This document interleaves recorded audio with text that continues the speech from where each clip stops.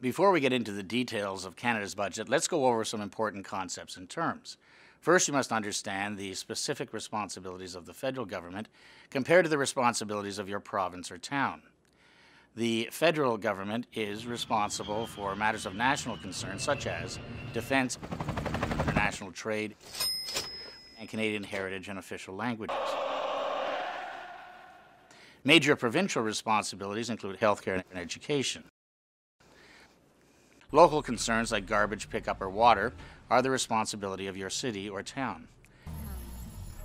To deliver on our responsibilities, the federal government must spend money, and this spending is known as expenditures. This year, the federal government has expenditures of approximately $276 billion. In order for us to pay for Canada's expenditures, the government collects money from individuals and businesses through taxes and other forms of income or profits. The money we receive or earn is called our revenue. Revenue in 2011 was $248.8 billion. Now, with any budget, even a personal one, you can have a surplus or a deficit. A surplus occurs when you have more revenues than expenditures.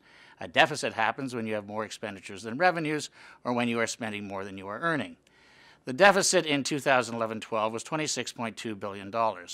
While no one wants to have a deficit, it is sometimes necessary in order to ensure citizens receive the services they rely on. At other times, during the recent global recession, deficits are caused by governments spending money to boost the economy. At the moment, we believe that we will be out of a deficit and into surplus in the medium term.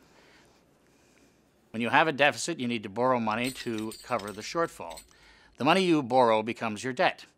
Canada's current debt is approximately $602 billion. Now that we have gone over some key concepts, let's move on to look more closely at Canada's revenues and expenditures.